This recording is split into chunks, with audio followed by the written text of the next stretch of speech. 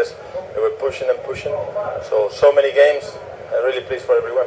Touch of sadness that's it now. Yeah, when you have some good players growing, improving, so you would like to stay with them around. But that was the case. We knew, and really pleased because we have done what the job is done.